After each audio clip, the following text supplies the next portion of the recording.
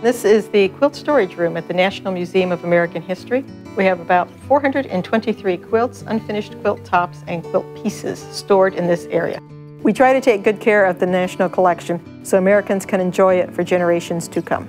Each quilt is folded to fit into a drawer. It has to be measured as we fold to make sure it fits in there, so there is only one quilt per drawer, so there's nothing rubbing on top of it, abrading the surface. The units are kept closed.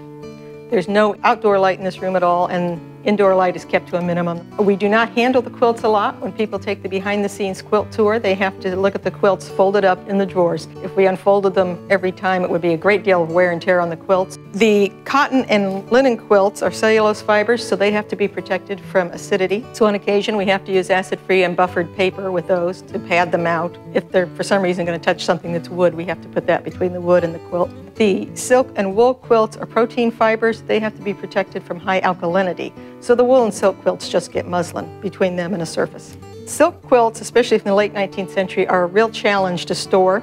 In the late 19th century, they put chemicals on the silk which caused it to feel very stiff and heavy. It's called weighted silk. Unfortunately, it makes the silk about 100 times more sensitive to sunlight, and it literally shreds the fabric. In our costume section, it's not at all unusual for them to find a dress from the late 19th century that's starting to shred, and they'll find one from the late 18th century that's silk that's in perfect condition.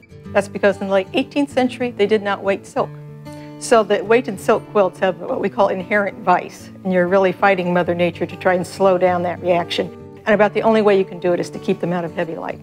There's no food or beverage permitted in this room or in any of our exhibition halls. We don't put anything out unless it's in a case. So they're all exhibited inside cases. Once inside the case, the large objects are on what we call stretcher frames. It's a large wooden stretcher frame with muslin stretched over it.